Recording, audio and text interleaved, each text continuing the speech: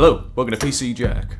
Today's the day we finally say farewell to RGB, and hello to these. Let's see just how good these fans actually are.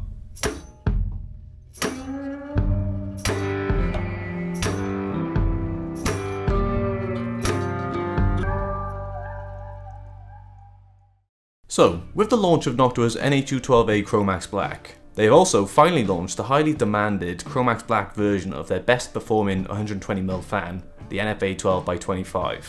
While my review of the NH-U12A focused more exclusively on the cooler itself, in today's video I'm going to be looking specifically at the performance of the NF-A12 on its own and how it can be used in different applications. In this instance, how this fan performs on a 240mm radiator.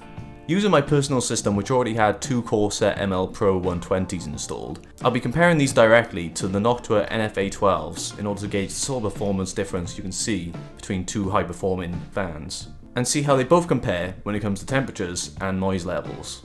So, based on what we already know about the original NF-A12, this is a 120mm PWM fan which has a maximum rated speed of 2000 RPM and a minimum speed of 450 RPM, and with its liquid crystal polymer design, allows it to exceed in low noise pressure optimized settings. When you get the NF-A12x25 Chromax Black, you also get these Chromax Swap anti-vibration pads in a variety of colours to suit your build, along with a 30cm NA-EC1 extension cable.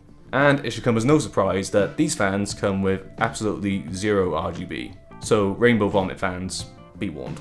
Now, even though I know how well these fans perform when paired with a CPU air cooler, I want to see how they perform in a different scenario. Also, because some of you may be considering getting these fans for your radiator as well, and would like to see what sort of performance difference you can see between two high performing fans. Particularly because their static pressure optimized performance. For today's testing, we'll be using the Be Quiet Pure Loop 240 AIO paired with the Ryzen 9 3900 XT, which will be run in a stock config, but we'll be doing a multi-core stress test which should give us a roughly 140 watt load to dissipate. It's worth noting, all of this testing has taken place inside a completed system in which it'll be inside the Fractal Design Meshify C with the side panel on and fans separate from the radiator, but these conditions remain the same on both platforms of Corsair and Noctua fans when we're testing the AIO's performance, which should allow us to run a fair comparison between the two while keeping the environment exactly the same. Additionally, by no means am I a professional when it comes to measuring the exact airflow performance of these fans, but from today's testing it should give you a general idea if you're a user looking to do the exact same thing yourself. So to begin, let's take a look at the NF-A12 on its own and how it performs at 50% fan speed and 100% fan speed. Starting with 50% fan speed, the Ryzen 9 3900 XT stays pretty cool while averaging at 69.6 C and a maximum of 72 C, which is a pretty acceptable result considering 140 watt load is being dissipated, and a minimum level of noise at 44.1 decibels.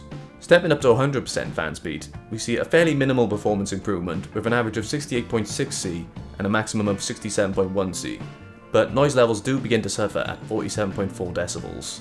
So a little loud at maximum speed, but as you can see, very little need to run the fans at this speed as the temperatures don't change drastically, and even running at half the speed provided acceptable temperatures and noise levels. Now, while these results are great on their own, it's useful to have something comparative to look at and compare the performance against a different brand, so let's see how Noctua's NF-A12s compare directly to Corsair's ML120 Pros. To keep things even, I've tested at both 50% and 100% fan speed of the Corsair ML Pro, which is 800 and 1600 RPM respectively, which for the NF-A12 is about 35% and 75%, in order to fully match the two fans.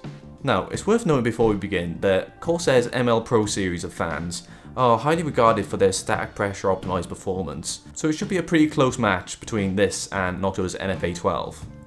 Even though Noctua comes out ahead in all categories, Corsair isn't very far behind with a very slim margin of victory.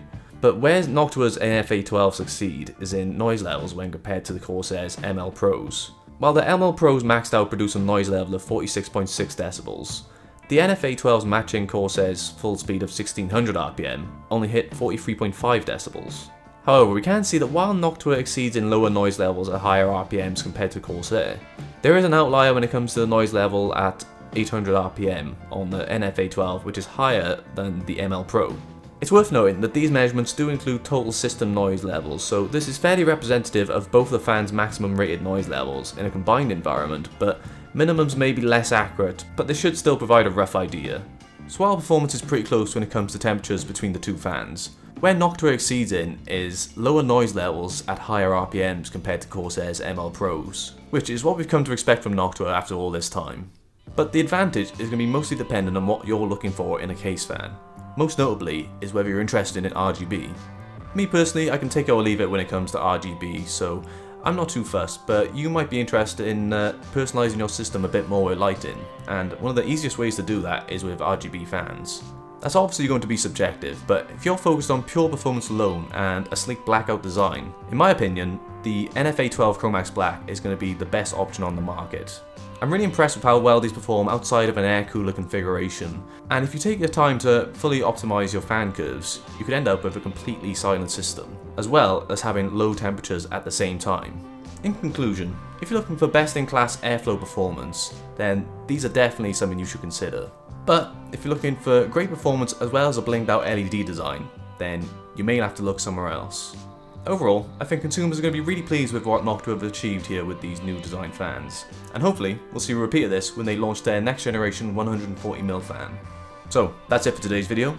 Thanks to Noctua for sending out these NF-A12 Chromax Black fans, but let me know your thoughts on them down in the comments below. If you enjoyed this video, then please feel free to like and subscribe for more videos on the way soon. Thank you, and I'll see you next time.